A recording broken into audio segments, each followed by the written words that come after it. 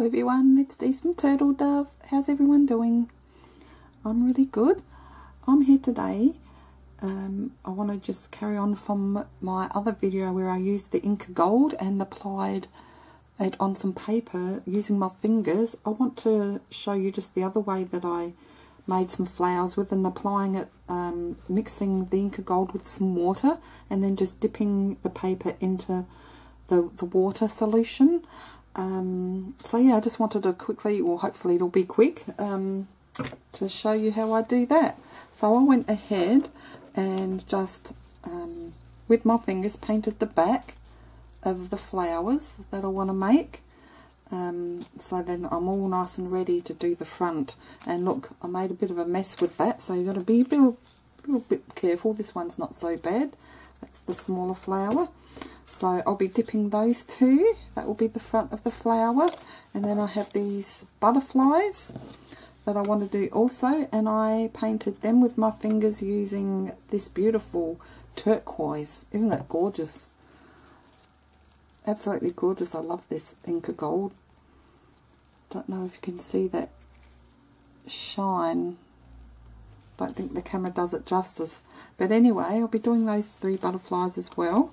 So I thought I would do the flowers in, this is masala or masala, and then the apricot.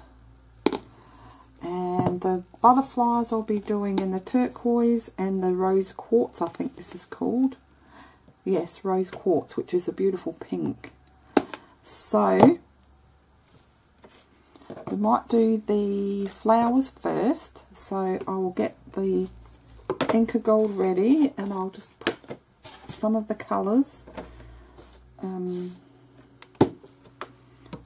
on here. Now I could use a palette, but it's going to be a bit hard to dip the petals in, so that's why I'm using this flat surface. You could use glass or whatever you have. So I put plenty of the apricot down. And then I'll also pick up, clean the spatula, and I'll pick up some of the masala, which is a beautiful plum colour.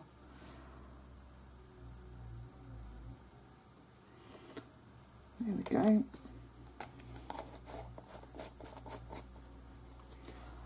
So I'll just clean this for the next time, because it does dry quickly. Okay, so I'm going to spritz that with some water.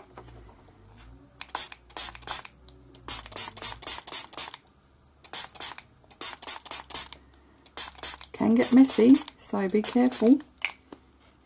And then I'll just get a paintbrush and mix that through.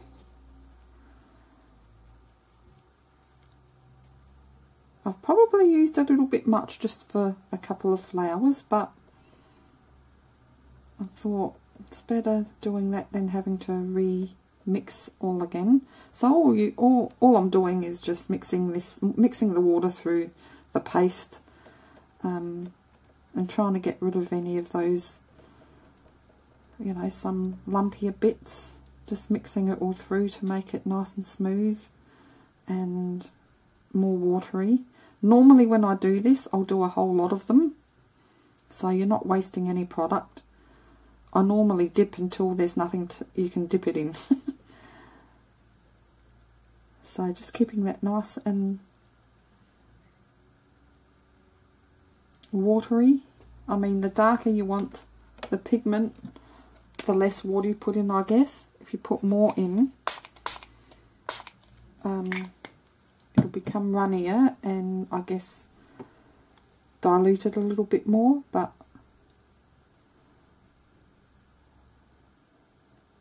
and when you leave it, the pearlescence in it tends to, like, you get blotches of solid colour away from the pearlescence, so, or the metallic. It's almost like the metallic bits in it settle and make some of the areas very solid without the metallics in it, if you know what I mean. I'm not explaining myself very well, but anyway, that's nice. And this does dry quickly even sitting there like that as well. So I tend to have to stir it with the, I'll keep the paintbrush handy and I'll just stir that around from time to time because things tend to settle. But you do get that nice look. I'll show you. When things settle, you get the more solid colour over here without the pearlescence through it or the metallic. Whereas some bits there where it's been freshly stirred through are still very metallic looking. If you can understand that. So this one I dipped. And this flower I did by hand. Just by using my fingers. So it just depends on the look you want. To be honest, I do like the dipped look better. It's just a bit more messier and time consuming. But as I said, if you're doing a whole lot of them, which I try and normally do, if I'm doing something, I like to do a few things. It's probably quicker in the long run. And you've got to be careful with some of the colours.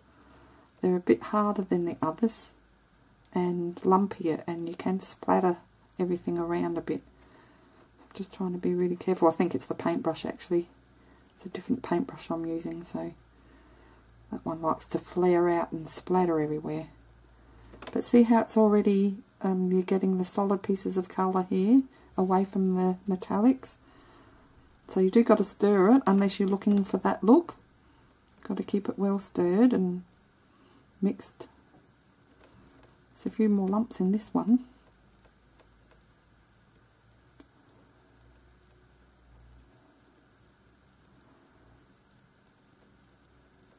And this has made some bubbles in the solution too, which I think is probably more the brush doing that.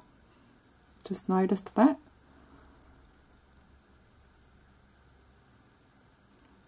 So it's very therapeutic. Just don't rush, just enjoy the process.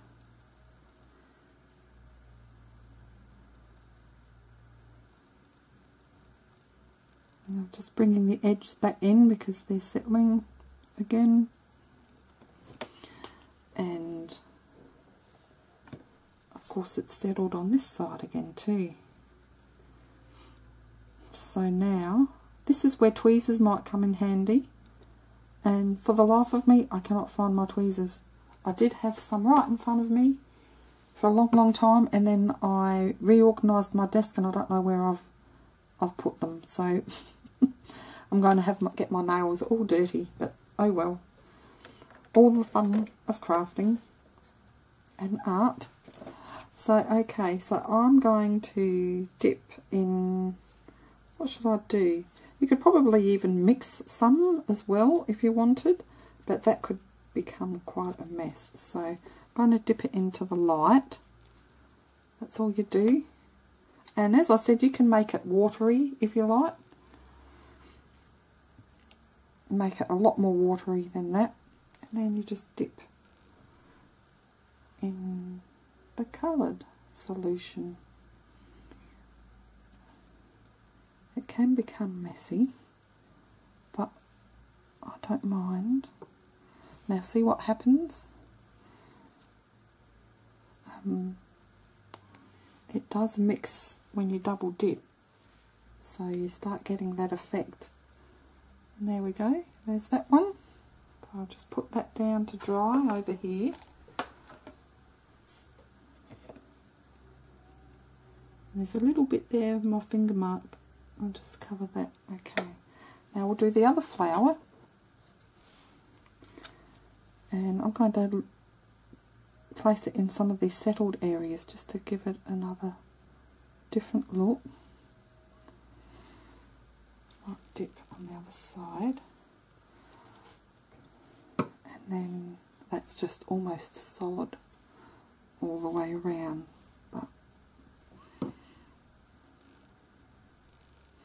You can swoosh it around and just have a play around with it and see what sort of different effects you can get. There we go. Might put a little bit more of the darker one on that side. You can just dip the tips in the dark as well if you wanted. But that will look a lot nicer when it dries. So that's that one. Now I'm going to clean up and I'll come back and we'll do the butterflies.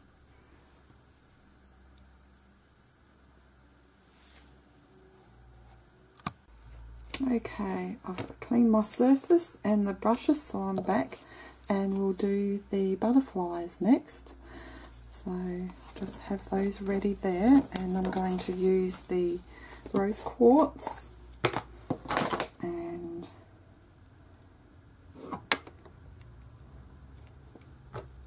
the turquoise.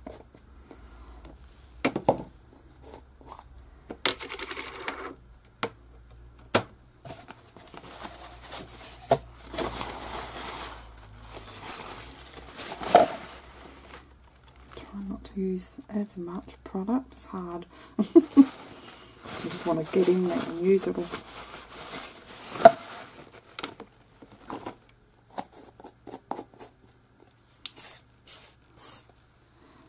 Okay, so let's spritz those. I should put them in the middle actually. That's alright.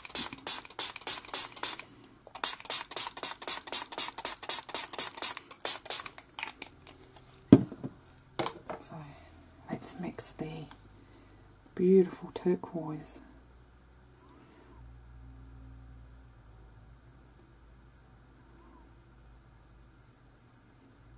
See all that metallic goodness?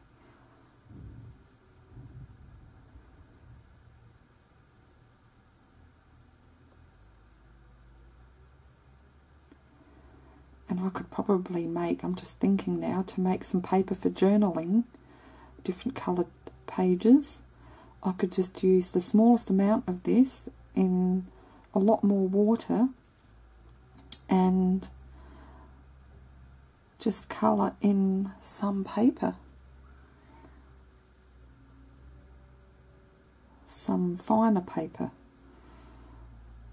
I wonder how that would turn out.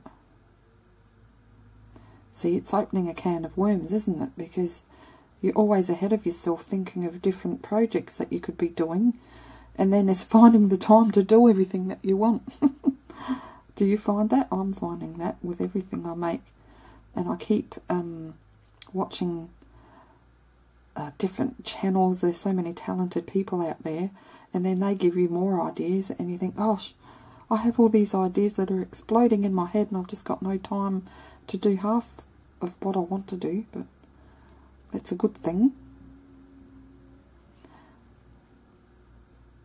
And I always like watching projects, watching channels and videos, and then just putting my own little bit to it as well, personalising it myself, just changing something little. Yeah, I think it's always fun.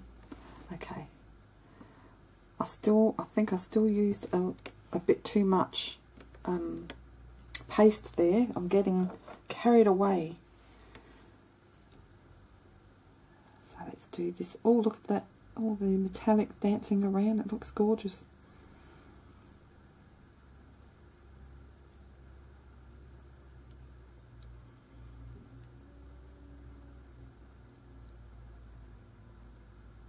I'm sure there might be a better, easier, quicker way to do this,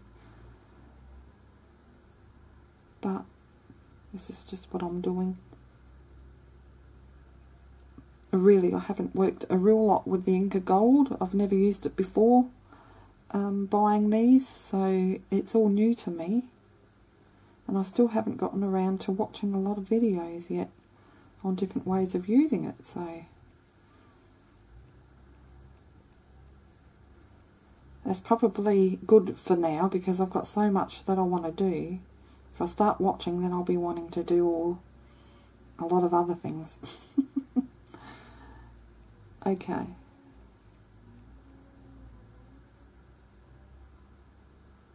So you want to try and get rid of all the, you want the paste to be smooth, because otherwise it's just going to sit on your project, on your paper. And once it's on, you can't really mess around with it too much. And look at this. See how it's just gone, all the metallics sort of settled underneath, and the solid colours coming through on the top. Don't roll, whatever you do. I've got white shorts on, which is very, very dangerous. See that? So that could be an effect too, that you could just swirl it around a bit, but yeah.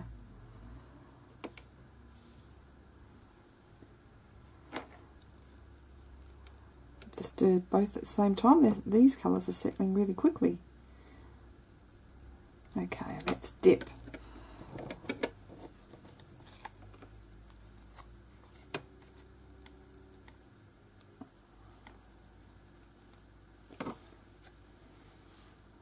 Yeah, this one's a lot more watery.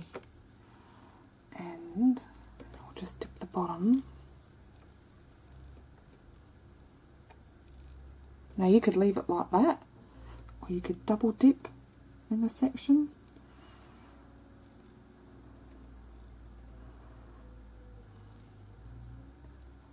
You can maybe let it dry for a bit and then dip again.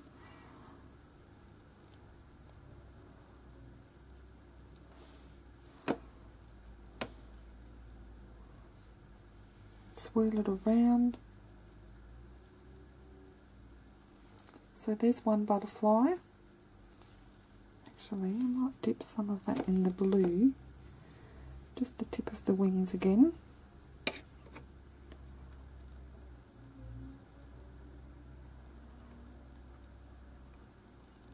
It's just a matter of playing around, really.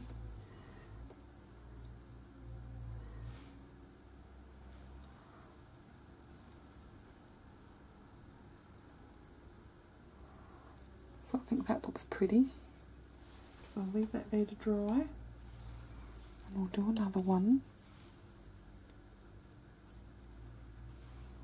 Then I'm going to dip the whole entire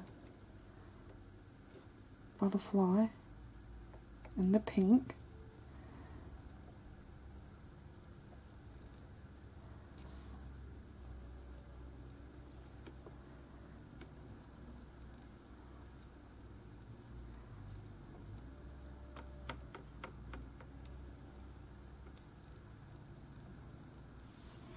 There we go.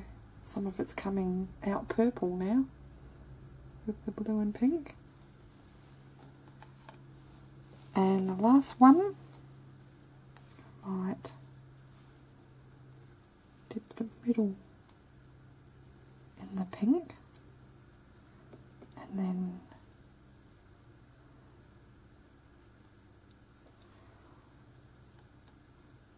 the outer wings in the blue.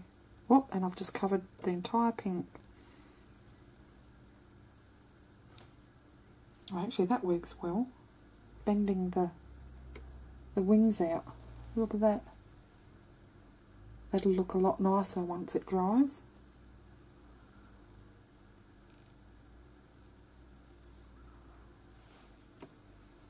Just tap the excess off.